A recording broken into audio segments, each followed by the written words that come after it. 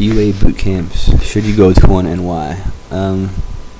If you can afford it, sure, go with a reputable company, a reputable guy, and have a blast. Fuck, if I had enough money, I would do it, but it's expensive. So